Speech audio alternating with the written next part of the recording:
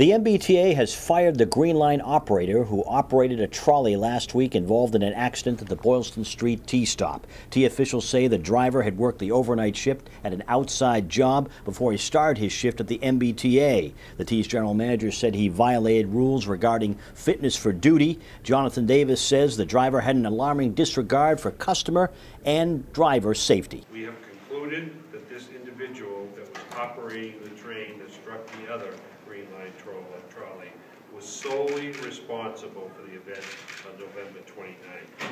Last Thursday's crash left 37 people injured. Officials say the accident caused more than $500,000 in damage to T trolley cars. I'm Mike Bello for the Boston Globe.